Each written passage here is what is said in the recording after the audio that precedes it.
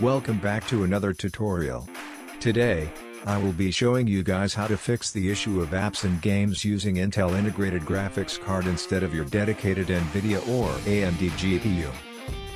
First you have to verify whether your Nvidia card is detected by your system.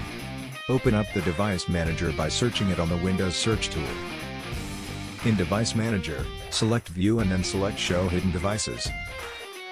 Then check whether your Nvidia card is displayed under Display Adapters. If you don't see your card, then your card might be not connected properly.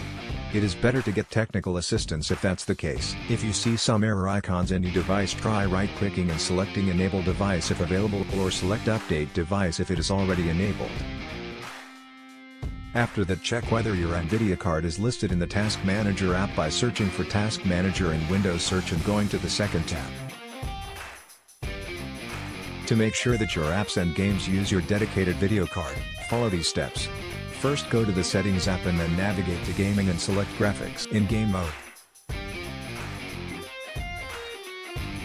After that, select Desktop app in the drop-down menu under Add an app.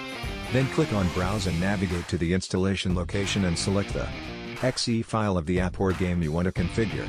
Then it will be added to the list below. Then click on the program and click Options and choose High Performance from the available options. If that didn't fix your error, next, open the Nvidia Geforce Experience app and select Drivers and check whether there are updates for your driver. If there are new drivers available, try downloading and installing them. If that didn't fix your issue as well, you can follow this step to configure your app or the game to use your Nvidia graphic card in the Nvidia Control Panel. Open up the Nvidia Control Panel with Windows Search or right-clicking on the desktop. Then go to Manage 3D Settings and select Program Settings. Then select the app or game which cannot recognize your Nvidia card in the drop-down shown. If you can't find your app or game there, try clicking on Add, and then if you can't find your app there either, click on Browse and navigate to the installation location of your app and select the .exe file of your app. Then select High Performance in the next drop-down menu. Then click Apply.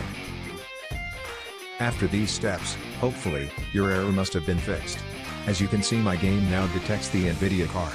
If you faced any issues while going through this tutorial, make sure to leave a comment of your problem and I will try to assist you.